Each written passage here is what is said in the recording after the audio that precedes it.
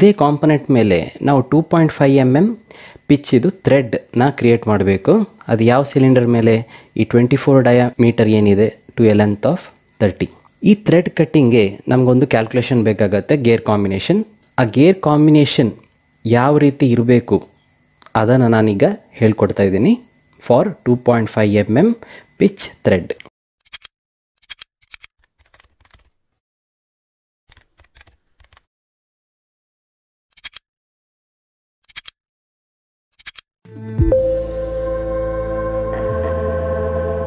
Formula ತುಂಬ simple ಇದೆ. Driver gear by driven gear that is equal to 5PN divide by 127.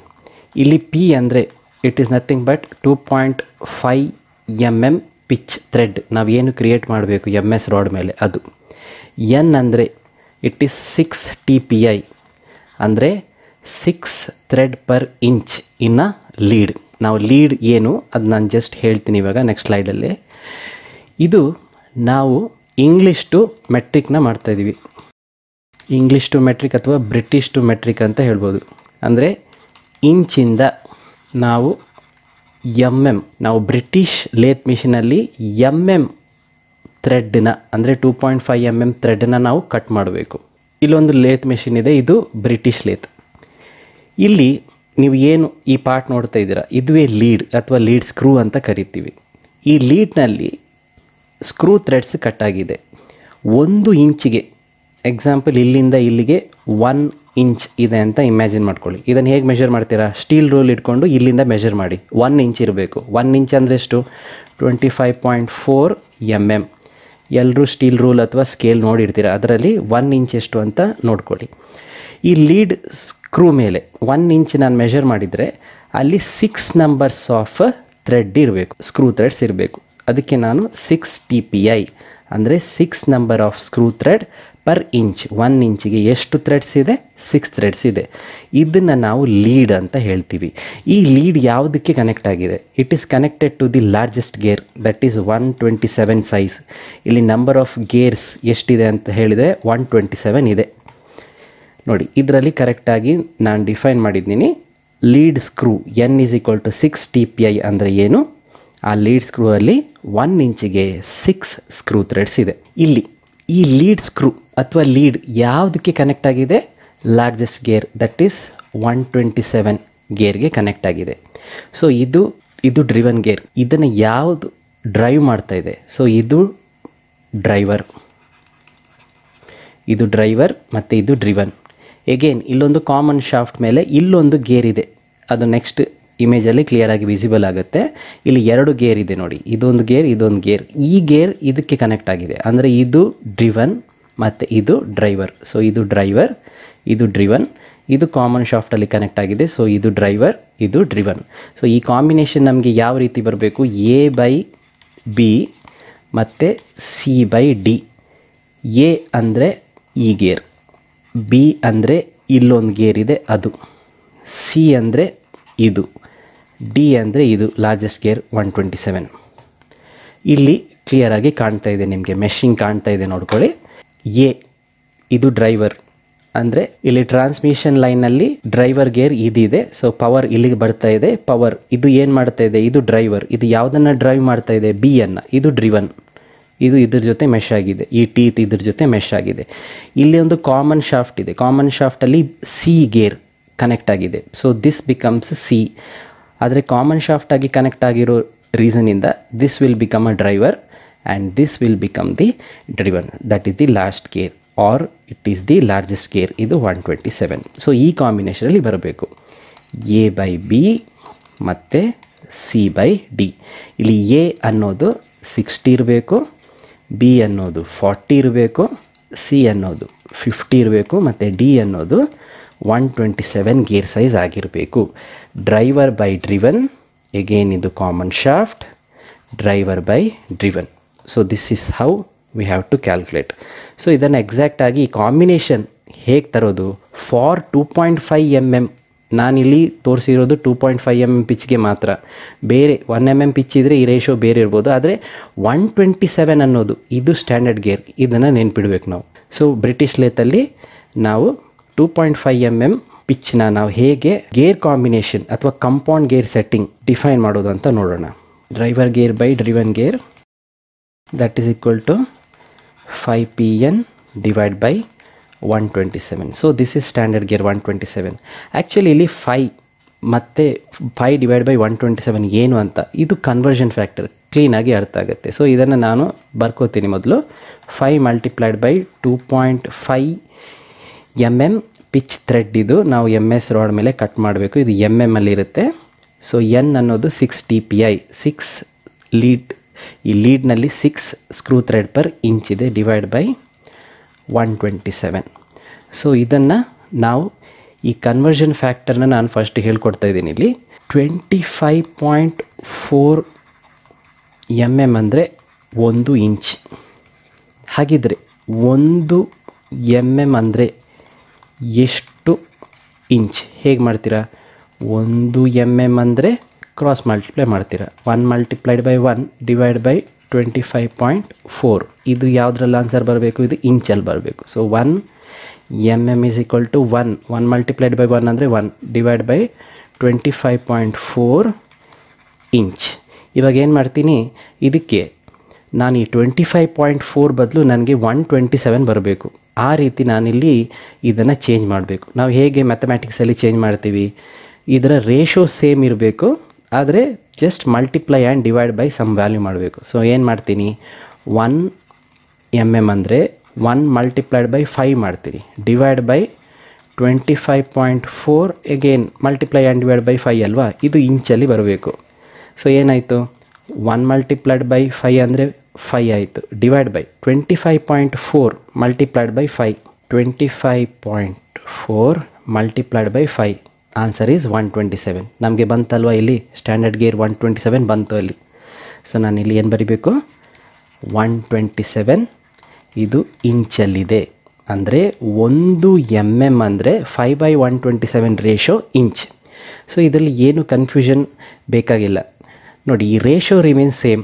ನಾನು 5 divide by 127 ಮಾಡಿದರೆ ಎಷ್ಟು answer ಸಿಗ್ತಾ ಇದೆ?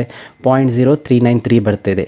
ಅದೇ ನಾನು ಇದನ್ನು ಮಾಡ್ತೀನಿ ನೋಡಿ, 1 ಡಿವೈಡ್ ಬೈ 25.4, ಈ ರೇಷೋ ಕೂಡ ಸೇಮ್. ಈ ರೇಷೋ ಮೇಂಟೈನ್ ಮಾಡಿದರೆ ಸಾಕು. ಸೊ ನಾವು ಏನು ಮಾಡಿದ್ವಿ, ಮಲ್ಟಿಪ್ಲೈ ಆ್ಯಂಡ್ ಡಿವೈಡ್ ಬೈ 5 ಮಾಡಿದ್ವಿ. ಸೊ ರೇಷೋ ಏನೂ ಚೇಂಜ್ ಆಗ್ತಾ ಇಲ್ಲ, ಆದರೆ ನಮಗೆ ರಿಕ್ವೈರ್ಡ್ 127 ಇಲ್ಲಿ ಬರಬೇಕು. ಅದನ್ನು ನಾವು ಸಿಂಪಲ್ ಮ್ಯಾಥಮೆಟಿಕ್ಸಲ್ಲಿ ಮೇಂಟೈನ್ ಮಾಡ್ತಾಯಿದ್ದೀವಿ. ಇವಾಗ ನಮಗೆ ಬೇಕಿರೋದು 2.5 mm ಥ್ರೆಡ್. 2.5 mm ಅಂದರೆ ಎಷ್ಟು ಇಂಚ್ ಅಂತ ಬೇಕು. ನಾವು ಯಾವ ರೀತಿ ಮಾಡ್ತೀವಿ, ಕ್ರಾಸ್ ಮಲ್ಟಿಪ್ಲೈ ಮಾಡ್ತೀವಿ. Just 2.5 multiplied by 5 divide by 127.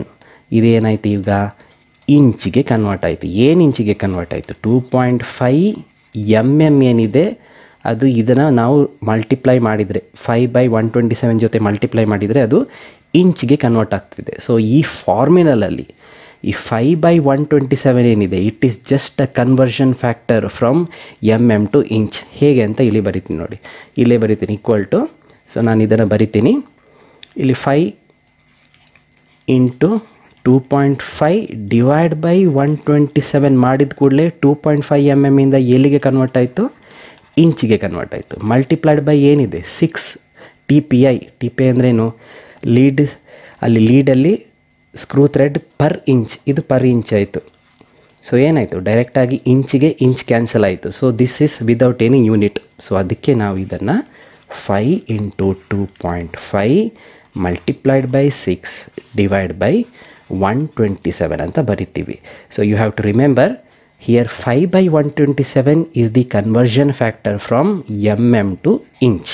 ಅಥವಾ ಸಿಂಪಲ್ ಆಗಿ ಇದನ್ನು ಈ ರೀತಿಯೇ ಬರ್ಕೊಳ್ಳಿ. ನೀವು ಇದನ್ನು ಸಾಲ್ವ್ ಮಾಡಬೇಕು. 5 ಇಂಟು 2.5 ಮಲ್ಟಿಪ್ಲೈಡ್ ಬೈ 6, ಆನ್ಸರ್ ಎಷ್ಟು ಬಂತು ನೋಡಿ, 75 ಬಂತು. ಇದನ್ನು ಬರಿತೀನಿ, 75 ಡಿವೈಡ್ ಬೈ 127. ನಮಗೆ ಈ ಕಾಂಬಿನೇಷನ್ ಯಾವ ರೀತಿ ಬರಬೇಕು? A/B ಮತ್ತು C/D ಈ ಕಾಂಬಿನೇಷನಲ್ಲಿ ಬರಬೇಕು. ಇದನ್ನು ನೆನ್ಪಿಡ್ಕೊಳ್ಳಿ. ಸೊ ಇದೇ ಕಾಂಬಿನೇಷನಲ್ಲಿ ಬರಬೇಕು. So I have to multiply with some value.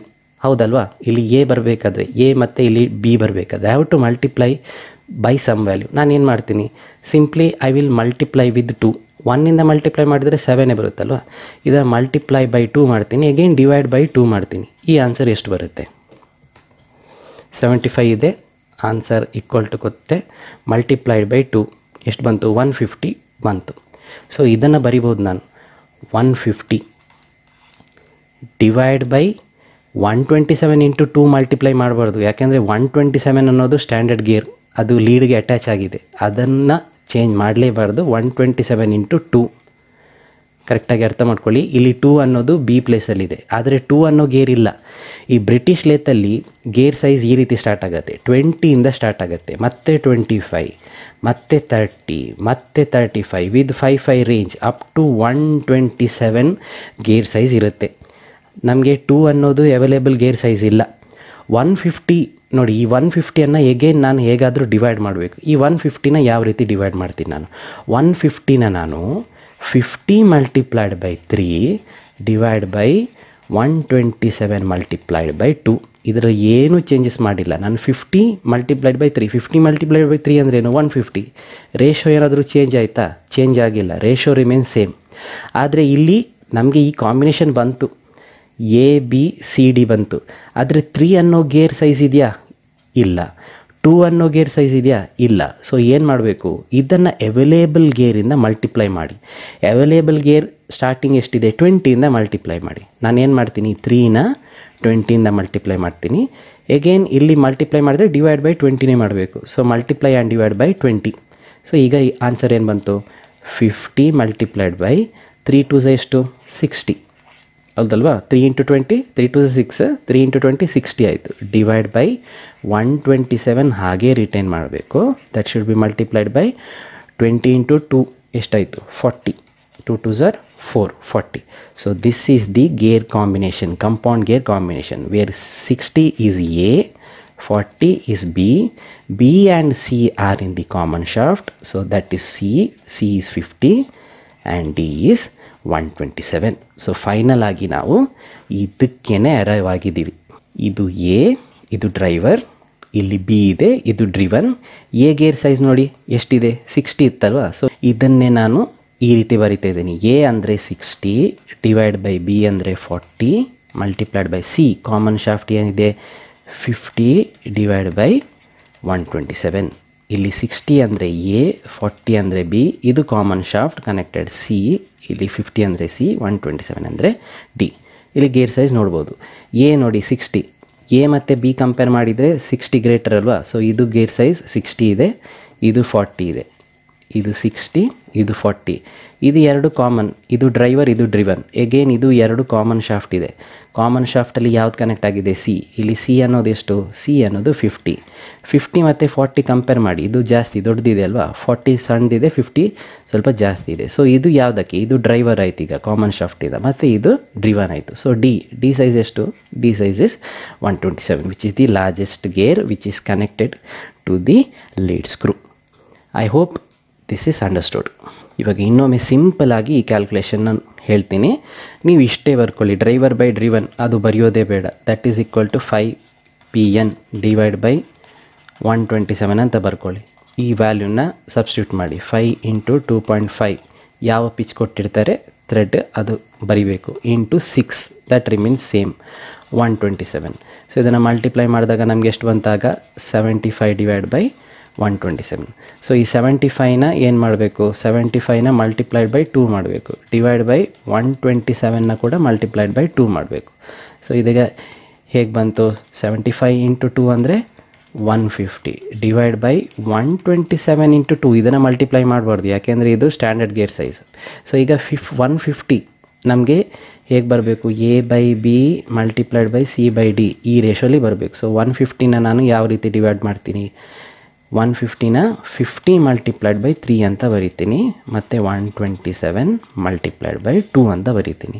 So available gear size 20ಇಂದ start ಆಗುತ್ತೆ. ಸೊ ಇದನ್ನು 20ಇಂದ ಮಲ್ಟಿಪ್ಲೈ ಮಾಡ್ತೀನಿ. ಸೊ ಫೈನಲ್ ಆನ್ಸರ್ ಈ ರೀತಿ ಇದೆ. 50 20 into 360 divide by 127 remain standard multiplied by 40. So this is A, this is B, this is C and this is D. ನೀವು ಎಕ್ಸಾಮ್ನಲ್ಲಿ ಇಷ್ಟು ಬರೆದ್ರೆ ಸಾಕಾಗುತ್ತೆ. So this ratio is driver gear divided by driven gear. I hope ಇಲ್ಲಿ ತನಕ ಮಾಡಿರೋ ಎಲ್ಲ calculation ನಿಮಗೆ ಅರ್ಥ ಆಗಿದೆ ಅಂತ. ಇದು turning operation calculation for a lathe machine. ಇನ್ನು ಏನಾದರೂ ಡೌಟ್ ಇದ್ದರೆ, ಆ್ಯಕ್ಚುಲಾಗಿ ಕ್ಯಾಲ್ಕುಲೇಷನ್ ಮಾಡಬೇಕಾದ್ರೆ ಡೌಟ್ ಬಂದೇ ಬರುತ್ತೆ. ಆ ಥರ ಡೌಟ್ ಇದ್ದರೆ ನೀವು ಕಮೆಂಟ್ ಸೆಕ್ಷನಲ್ಲಿ ಇದನ್ನು ನನಗೆ ತಿಳಿಸ್ಬೋದು. ಈ ವಿಡಿಯೋ ಇಷ್ಟ ಆಗಿದರೆ ಲೈಕ್ ಮಾಡೋದನ್ನು ಮರಿಬೇಡಿ. ಲೈಕ್ ಮಾಡಿ, ನಿಮ್ಮ ಫ್ರೆಂಡ್ಸ್ ಜೊತೆ ಇದನ್ನು ಶೇರ್ ಕೂಡ ಮಾಡಿ. ಡಿಮ್ಯಾಕ್ ಚಾನಲ್ನ ಸಬ್ಸ್ಕ್ರೈಬ್ ಮಾಡೋದನ್ನು ಮರಿಬೇಡಿ. ಸಬ್ಸ್ಕ್ರೈಬ್ ಮಾಡಿ, ಮುಂದಿನ ಹೊಸ ವಿಡಿಯೋ ನೋಟಿಫಿಕೇಷನ್ಗಾಗಿ ಬೆಲ್ ಐಕಾನ್ನ ಕೂಡ ಪ್ರೆಸ್ ಮಾಡಿ. ಇಲ್ಲಿವರೆಗೆ ನೋಡಿದ್ದಕ್ಕೆ ಧನ್ಯವಾದ.